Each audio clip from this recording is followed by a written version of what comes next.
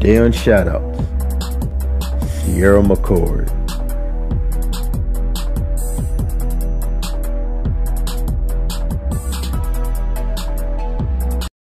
Alright, what it do, y'all? This your boy Pat coming at y'all once again, and welcome to another episode of Shoutouts.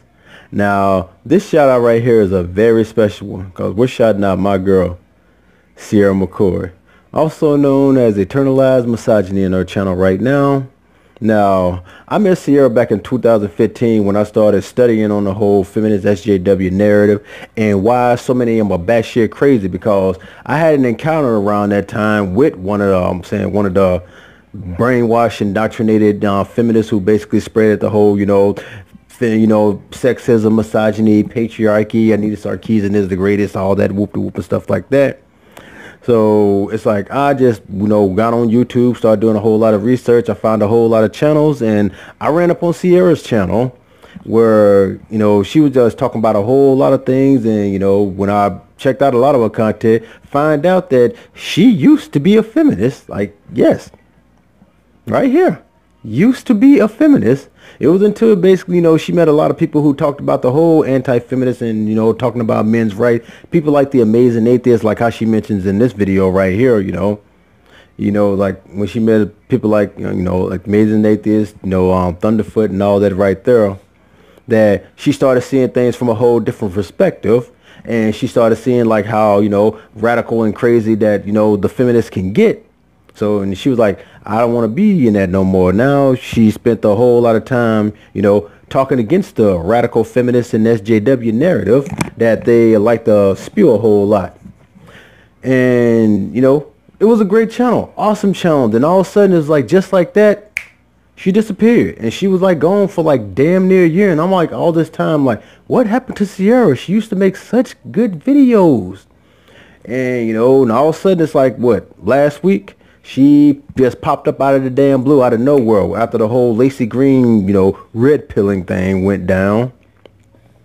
And she had came out with a video basically, asking like all the YouTubers, mainly the big YouTubers, like, where's all the skepticism when it comes to Lacy Green, and how she's talking about she's opening herself up for, conversation on the other side and all this right here. And everybody is just like so willing and quick to accept her and all that right there. And so she brought out that video. Also, she explained the reason why she's been gone for so long. Excuse my phone right there. That, you find out that, that she's working and it was hard for her to make videos. And also, she's pregnant. And to that I say, congratulations, Ceara. Like I say, I wish y'all the best of luck. The baby comes out healthy and fine. And I know you're going to make a great mother because you have such intelligence and such great common sense and, all that right there. And I wish you better luck in everything in the future.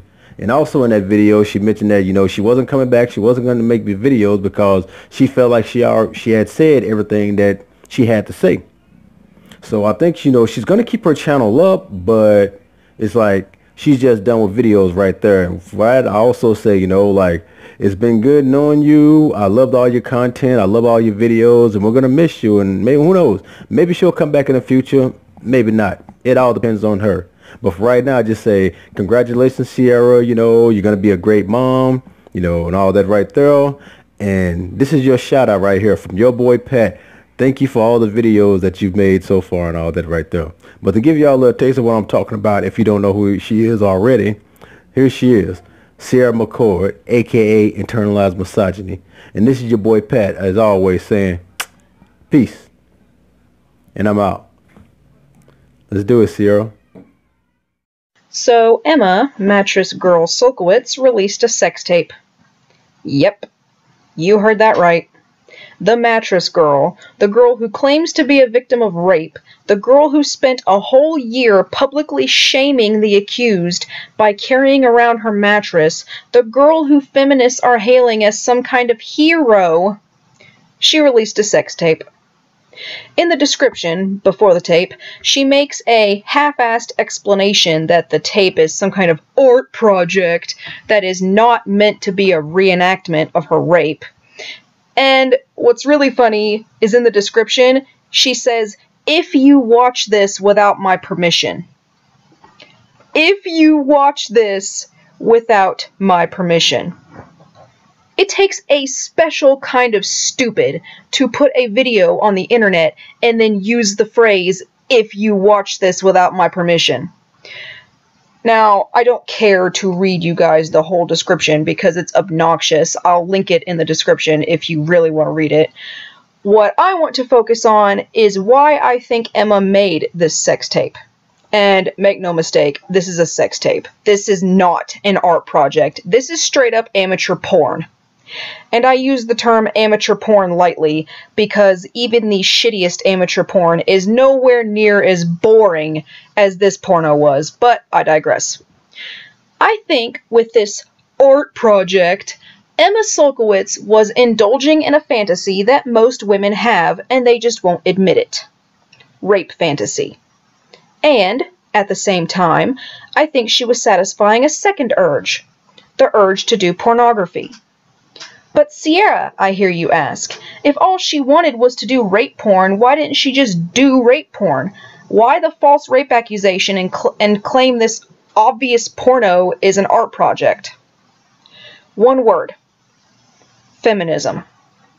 Feminism has been taken over by sex-negative Puritans like Anita Sarkeesian, who seem to think that any sexual act between a man and a woman is some kind of violence against women.